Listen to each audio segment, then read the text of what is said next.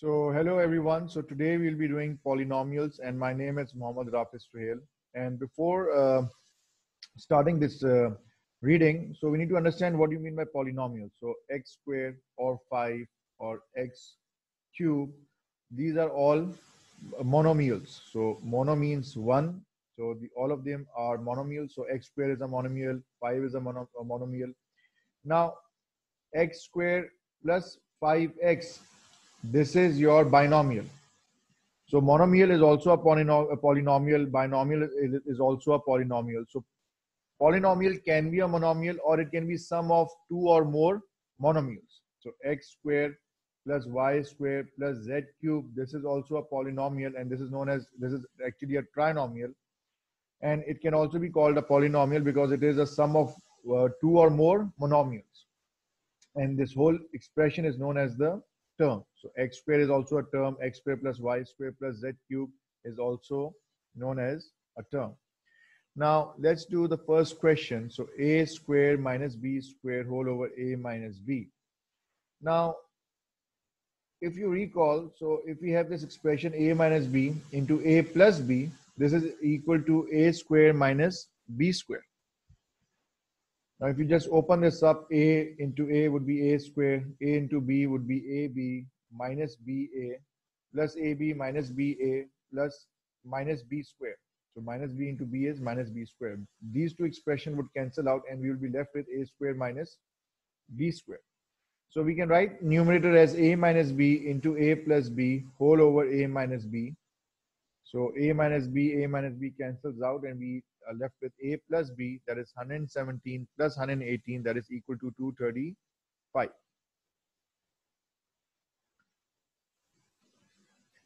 Next question. Now a square minus b square equals to 21, and a square plus b square equals to 29. Which of the following could be the value of ab?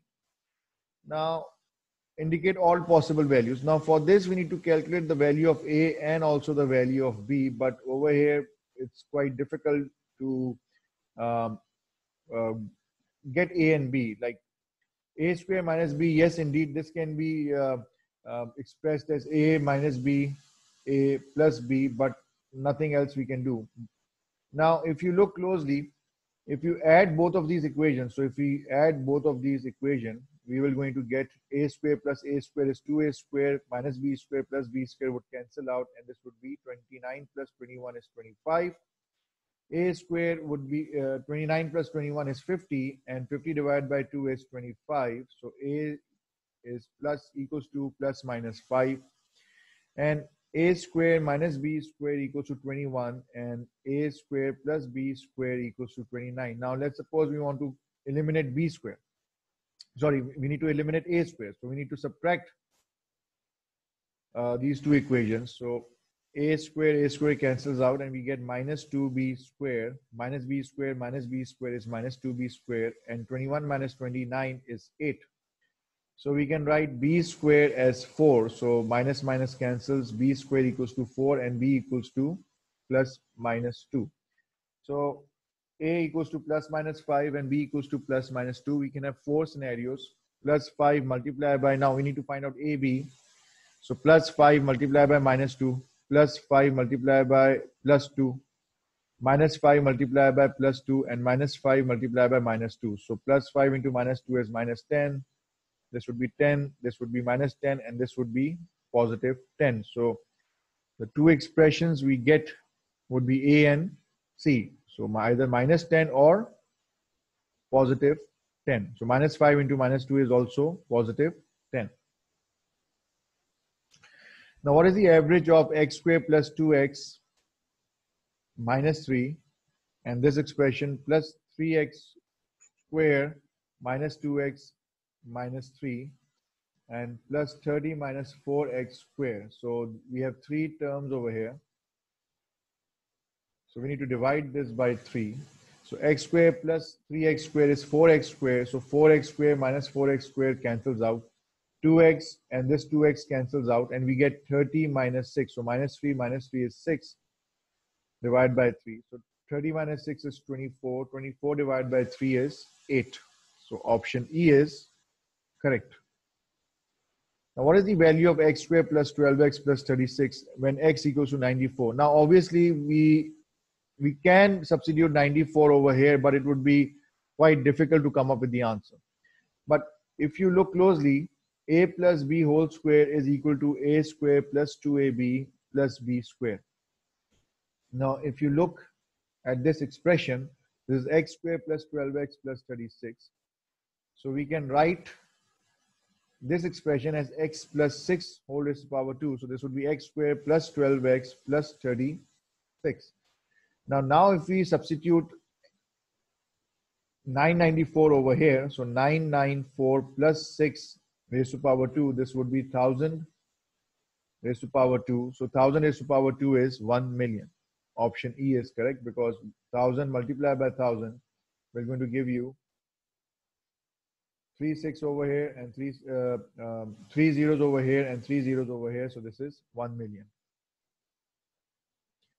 Now, if c square plus d square equals to 4 and c minus d whole square, so c minus d whole square equals to 2. Now, what is the value of cd? Now, let's open this expression. So this would be c square minus 2cd plus d square equals to 2. Now, minus 2cd equals to 2 minus c square plus d square. Now we can write this expression as c square plus d square minus 2cd equals to 2. Now c square plus d square is equals to 4, sorry. This equals to 2. And c square plus d square equals to 4. Now this expression equals to 4. So minus 2cd equals to 2 minus 4. Now minus 2cd equals to 2 minus, now this c square plus d square equals to 4. So this is 2 minus 4. So minus 2cd equals to minus 2, minus minus cancels, and cd equals to 1. So option A is correct. Now what is the value of 2x plus 3 into x plus 6 minus 2x minus 5 into x plus 10? Now there's a slight problem in this question.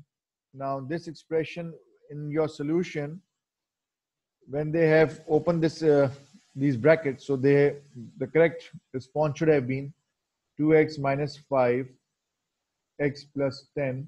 So if you open this up, 2x would be multiplied by this x would be 2x square. 2x multiplied by 10 would be 10x, minus 5 into x would be minus 5x, and minus 5 into 10 would be minus 50. So this expression should have been 2x squared plus 5x minus 50.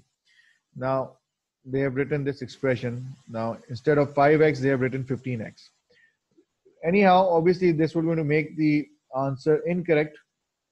But if you were confronted, if you were given this question in your exam, obviously then this expression would have been different. Now look, we know one thing, that we have a negative sign over here, and obviously the answer would be incorrect. But in your exam, how you will be solving this kind of question, so it will be quite a difficult task to open all of these expressions. So 2x square, 2x multiplied by x square is 2x square, and 2x multiplied by x is also 2x square, and we have a negative sign over here. It means that 2x square will going to cancel out. So option D and E cannot be the possibility, because there's no expression for x square. So either A, B, or C. Now it doesn't contain any x. So what will be the number which is which doesn't contain any x? So that number would be, if you multiply this over here, this would be 3 into x would be 18. And over here it would be minus 5 into 10, it would be minus 50. But because we have a negative sign over here, minus 50 will become positive 50. So 18 plus 50 equals to 68. But obviously this is an incorrect answer, because this expression is wrong. Now if 1 over a plus 1 over b equals to 1 over c, and ab equals to c, then what is the average of a and b? So average of a and b looks like this. So 1 over a plus 1 over b equals to 1 over c. So we can write 1 over a plus 1 over b, if you take a, b as your LCM. So this would be b plus a equals to 1 over c. So a plus b equals to ab whole over c. Now a plus b over 2. So if we divide this expression by 2, we need to divide this expression by 2 as well. And this is your average. Now AB is what? AB equals to C. So C whole over 2C, C cancels and we get 1 over 2. So option B is correct. Now if x square minus y square equals to 28 and x minus y is equal to 8, what is the average of x plus y? So x plus y divided by 2. So x plus y, average of x and y would be x plus y divided by 2. Now x square minus y square equals to 28. So I can write this expression as x minus y into x plus y. Again, this would be equal to 28. If I divide this expression by x minus y, so I know that x minus y equals to 8. So I can write 8 over here. So this and this cancels out. So x plus y equals to 28 divided by 8. And if I divide this by 2, I need to also divide over here by 2 as well. So this expression would be 28 divided by 16. 4 4s are 4 7s are. 7 divided by 4, 4 1s are 4. This would be 3. This would be 1 3 by 4 or 1.75. So option A is correct. Which of the following is equal? So 1 over a plus a raised to power 2. Again, a plus b whole square equals to a square plus 2ab plus b square. Now if and a minus b whole square equals to a square minus 2ab plus b square. And if I subtract this equation, now this minus will become positive. So this expression would be 4ab. Now let's suppose a equals to 1 over a and b equals to a. So I take a as 1 over a and b as a. So 4 into 1 over a multiplied by a cancels out and we get 4. So option B is correct. If 1 over a plus a square equals to 100, now a plus b whole square again is a square plus 2ab plus b square, and this expression equals to 100. So a square can be written as, now a is your 1 over a and b is a. So I can write like this: 1 over a square plus 2 1 over a into a plus a square equals to 100. Now a and a, this a cancels out. So 1 over a square plus a square equals to 100 minus 2. So 2 into 1 is 2. So this expression equals to 98. So option C is correct. Now which quantity is greater? So we know that n is less than 0. So n is a negative number. So minus 2n square. So if n is a negative number, if you square a negative number, you get a positive number. So no matter what happens, this expression will always be negative because we have a negative sign over here.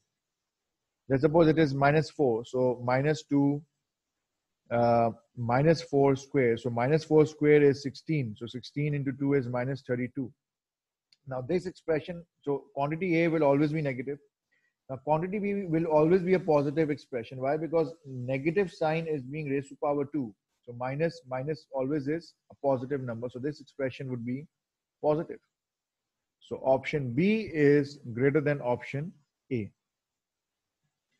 Now we have an expression over here: C minus D into C plus D, or C minus D equals to C minus D. Now which expression is greater?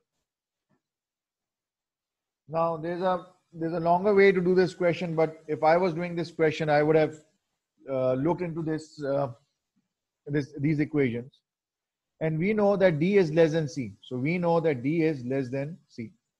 Now what we're going to make these two expressions equal.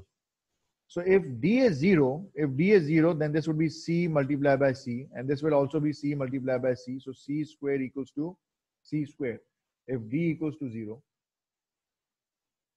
And if D is not equal to 0, then again it can be any number. For example, B is 5 and C is 6, or let's suppose D is 4 and C is 5. So this would be what? C is 5 and D is 4. So this would be 5 minus 4, 5 plus 4. This would be 5 minus 4 and 5 minus 4. So this would be 5 minus 4 is 1 multiplied by 9. And this would be 1 multiplied by 1. So this would be 9 and 1. So option A, quantity A is greater than quantity B. But if D equals to 0, then quantity A is equal to quantity B. So we cannot determine which quantity is greater and which quantity is smaller. So option D is correct. Now over here again, minus x squared and y cubed. So if x is minus 3, so this expression would be positive, and obviously this expression would be positive as well. So minus, we're going to make both of them, the whole term, negative. So because of this negative sign, quantity A is negative, and a negative number is less than 0. So quantity B is greater than a negative number. So option B is correct. If we open this up, this would be r square minus s square. We know for sure. So a minus b, a plus b equals to a square minus b square. And over here, this would be rs plus r square minus sr minus s square. So rs minus sr cancels out. So r square minus s square. So both of these terms are equal. Hence, option C is correct. Quantity A and quantity B are equal. Question 15. So if I take 5 as common, so this would be x square minus 4 divided by x minus 2. And if I take 4 as common, this would be x plus 2. Now I can write this x square minus 4 as x minus 2 into x plus 2. So this can be written as 5 into x minus 2 into x plus 2 whole divided by x minus 2. So x minus 2 cancels out. And we are left with 5 into x plus 2. So now we have quantity A and quantity B. 5 into x plus 2 and 4 into x plus 2. Now if x is equal to minus 2, then both of them would be 0. But let's suppose x is equal to 1. Then this expression would be, A expression would be 15 and B expression would be 12. So it can be equal, quantity A can be greater than quantity B. And let's suppose if x is equal to minus 3, then A expression would be minus 5, because minus 3 plus 2 is minus 1. So minus, and B quantity would be minus 4. So B quantity would be greater than A quantity. So we cannot determine which quantity is greater. So option D is correct. Again, in the end, I recommend that you do a lot of practice so that you get a perfect score. Thank you very much.